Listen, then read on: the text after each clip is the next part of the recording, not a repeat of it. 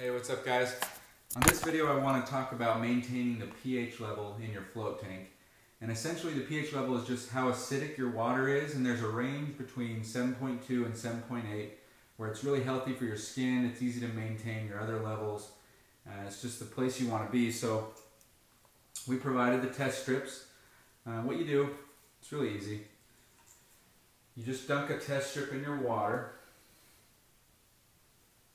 couple seconds, and you pull it out and the test strip changes color. So this bottom one, this pink, is the pH. So we flip the bottle, find your pH, and it looks like I'm coming in right around 8.5, just over 8.4. So I do want to bring my pH down.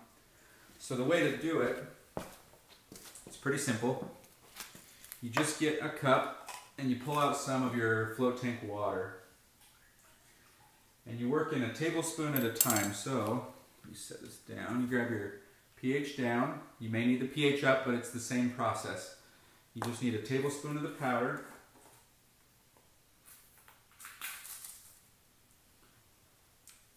Throw it in your cup of water and mix it up. Now, this part takes maybe a few minutes to mix in. Once you get all the granules gone, it totally mixed in, then you just pour it in your tank and give it 30 minutes to kind of acclimate, and then take another reading. You can leave your tank on through all this process, and maintaining your pH is pretty easy.